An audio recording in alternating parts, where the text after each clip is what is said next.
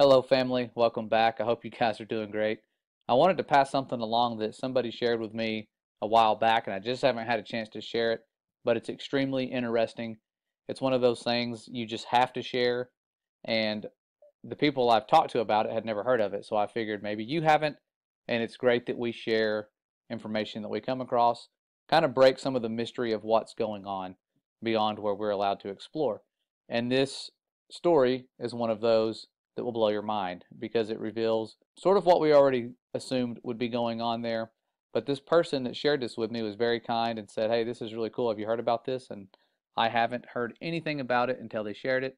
This channel here, Yup 0123, and they said, "I found this on Facebook and I think it's worth sharing with you all. I kept the original post's layout untouched to keep its originality." So they've broken it up. You'll see what I'm talking about, or what they're talking about here in just a second.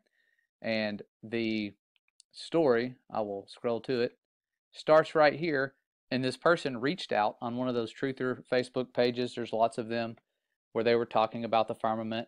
And they had a military background. And they said, "I've never really believed in Jesus or done the whole church thing, but I think I've seen the stuff you guys are talking about here. I just didn't know what it was at the time." This person was in the Army from 1997 to 2000, and they said, "I was sent to McMurdo Station in Antarctica. I was a helicopter mechanic and a crew chief, and they had volunteer tours open for guys to go there and work on the helicopters there. When they asked for volunteers," sorry, there's some typos here. I'll try to read it and say what I believe they were trying to say. But it says, when they asked for volunteers, a bunch of us applied, but only me and one other guy got accepted. The application process had a bunch of questionnaires that we had to fill out, and we had to sit for a bunch of one-on-one interviews. It was mostly just a bunch of questions about what our interests and beliefs were." It's weird that they would ask about their beliefs. "I was sent to McMurdo Research Station in August of 1998. When we weren't busy de-icing the aircraft and working on them, we had time to hang out with the scientists at the research station. The military unit attached to McMurdo was small, and we didn't have our own separate facilities. We didn't have a PX or a media center. There was no chapel or chaplain, and we didn't have our own separate mailroom. We just had to share the same facilities with the scientists and researchers, so over time I got to be friends with a few of them. They had two different kinds of ice they worked on and studied. This is where it gets interesting. One kind of ice was the normal kind that we've all seen. They took cores of it out of boreholes in the ground. Just like normal ice, it was mostly clear and sometimes white, and it would melt into liquid water if it got warm. The whole area of Antarctica is covered in this kind of ice. But that wasn't their main kind of ice. The only time I ever saw them actually studying normal ice was when a film crew from National Geographic came by. The rest of the time, which was most of the time, the scientists were studying something they called sky ice.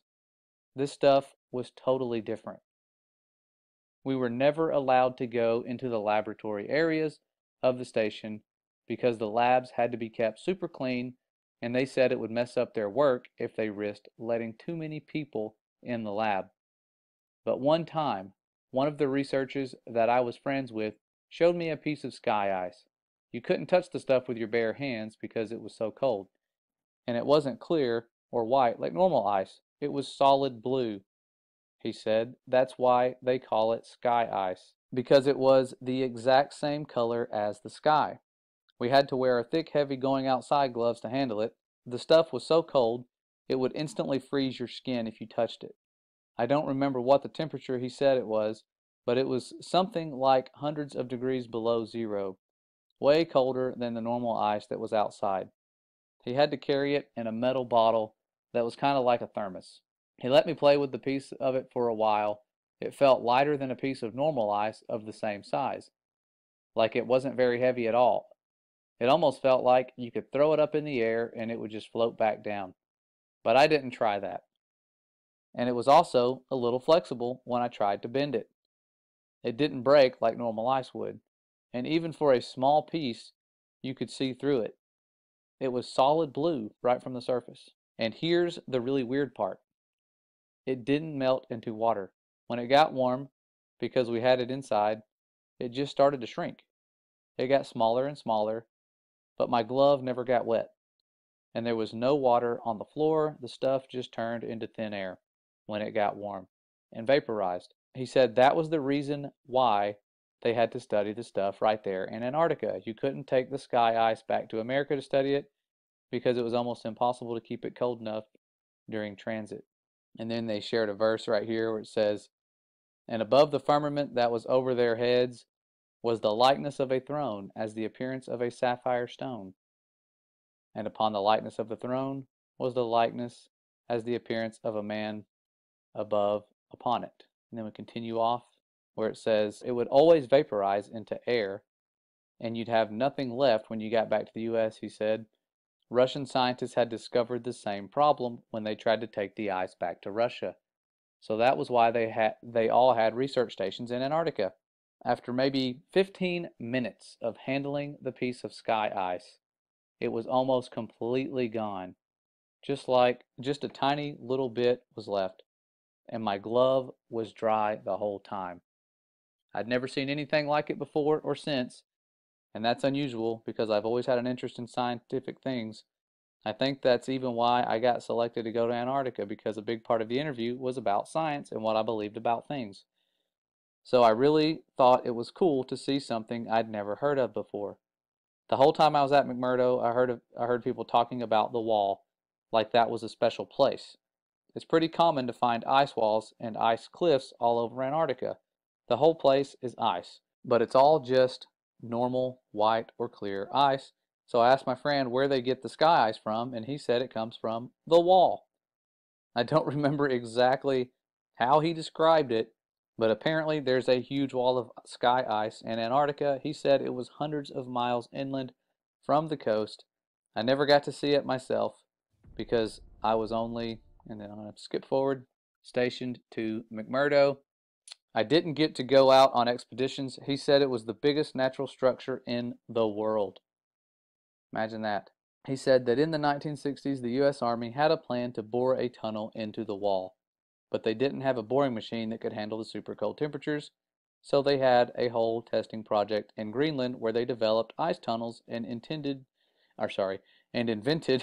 new boring machines that could operate in super cold temperatures. So this was back when they were going into forming NASA and all the other things that were kind of strange, the Antarctic Treaty, around that time, pretty close to it. And he says, like they did this whole big thing in Greenland for just practice. So it was like they were practicing to bore into the sky ice. I'm not an expert on that, but that's just what he told me. Then, once they had the new boring machine figured out, they brought it to the ice wall, or to the wall in Antarctica. He said that the machine bored a tunnel. I don't remember exactly, it was like 5 or 10 miles into the wall, but that they never broke through the other side of the wall, and that they still don't know how thick the wall is even to this day. And I'm probably not remembering this part correctly, but I think he said that at first the floor of the tunnel was solid rock, but after a mile or two in, the floor was sky ice, like it was sky ice underneath after a certain point, or something like that. And apparently the wall slowly builds itself back up.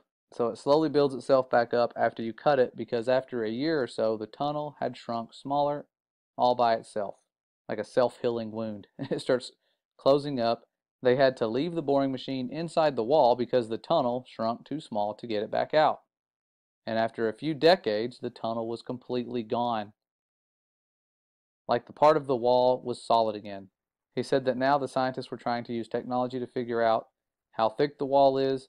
He said something about putting earthquake sensors all along the wall, and that somehow you could measure the signal from an earthquake to see how thick the wall is. But he kind of lost me on that part.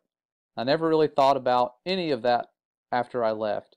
It was really weird stuff, but I didn't think it was a big deal at the time. But then a few weeks ago, I saw a map of the wall in Antarctica, except the map was all flat and crazy looking, and it showed the wall going all the way up over the whole Earth. So since then, I've been trying to learn more about the sky ice that I saw and the wall that I heard about, but I can't find anything at all. So now I'm really wondering if there could be a connection here. And that's how I found this group. So I hope that maybe some part of my experience will help someone figure something out. Well, thankful to that person. If they were telling the truth, that is some very interesting information given what we know surrounds us. We know that the firmament's not just made out of ice. It's something special. That could just be something near the foundation to prevent you from going all the way to it. The Father's design is very complex, and he has foreknowledge. He knows what mankind's going to try to do. Those little nuclear bombs they shot at the firmament was nothing to the firmament. They can't break it. They've tried. If they could, they would, but they can't. And this is just one of those stories that confirms a lot of what I had assumed would be going on. I always thought, man, if they are out there and they can go to it, they're probably trying to drill through it, and if they are, how have they not gotten through it already? And that would answer the question for you, because it closes up as you go through it.